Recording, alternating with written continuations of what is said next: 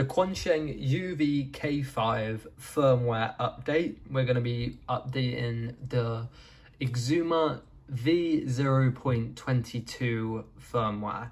So at the minute, my UV K5 is stock. So you can see on there, it's got the original firmware as it did when I bought the radio.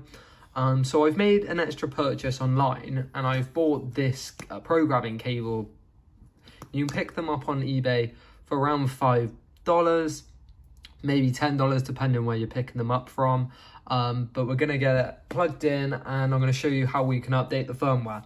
So we're gonna start off with turning the radio off.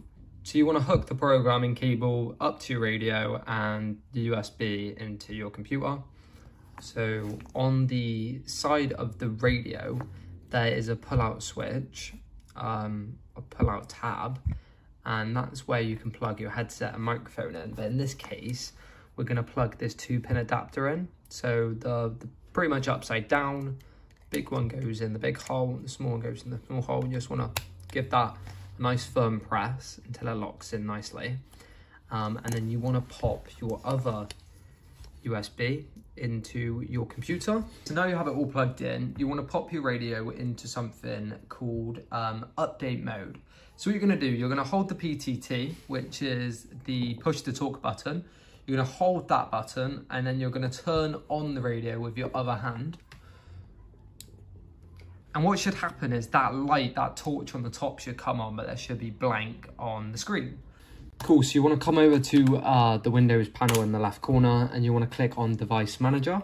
And you want to look for something called ports. In my case, I've got a prolific USB to serial COM port COM3.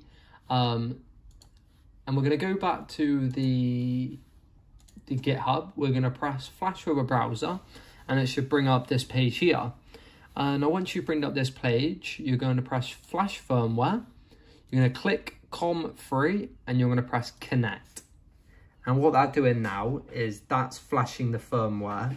And as you can see on the radio now is flashing. And then when you go to turn it on, you have the welcome Exzumer V0.22 and you've updated and flashed your radio to the latest Exzumer firmware. Thanks for watching.